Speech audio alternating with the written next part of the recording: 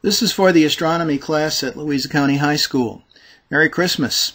As you all know, the story of the three magi is a familiar story. They saw a star in the east. And the question is, what did they see?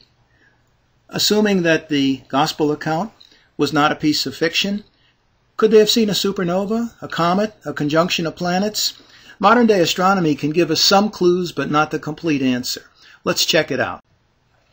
First of all, what about the possibility of a supernova? Well, supernovas are detected several times a year, but in galaxies that are very far away from us. In our own galaxy, supernovas occur only about once every 500 years, so you have to be pretty lucky. There are perhaps 100 remnants of supernovas that we can see in our own galaxy, but only a few of them correspond to historical recordings.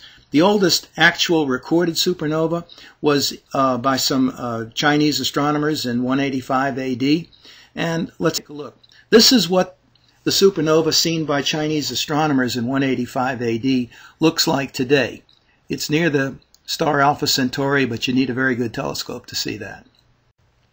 In 1054 AD, a very great supernova exploded, also recorded by the Chinese, and it's now the very famous Crab Nebula.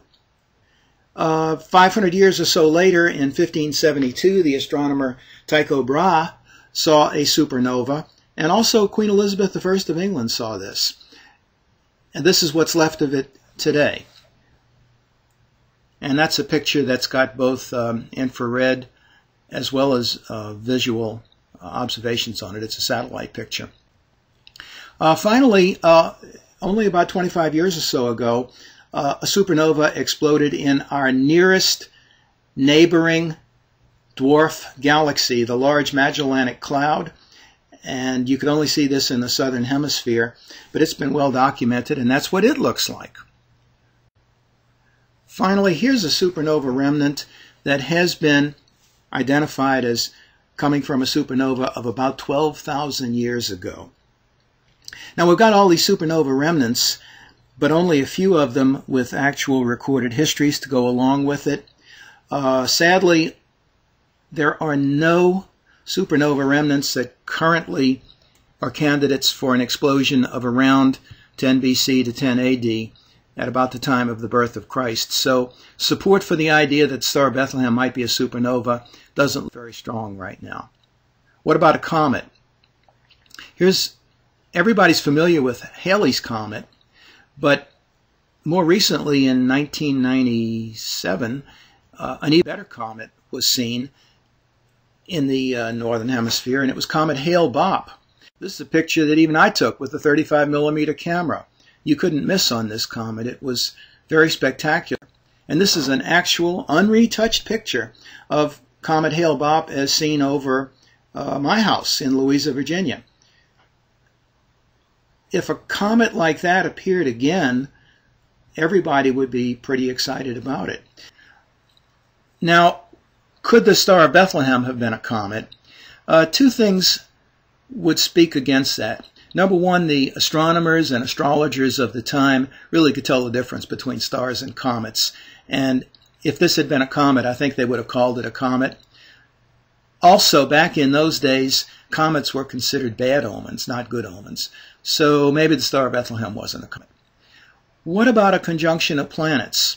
This is a recent conjunction taken from an observatory, and that looks pretty spectacular. But there was a better one. And there were two, in fact. Looking east in 3 BC in August, and then about 10 months later, looking west in 2 BC, there were two spectacular conjunctions, and they involved Venus and Jupiter. If you were in the Middle East in August of 3 BC, and you woke up at 4:30 in the morning, you would have seen Jupiter and Saturn get really close together. I think they were only like 6 arc minutes apart. That would have gotten your blood going.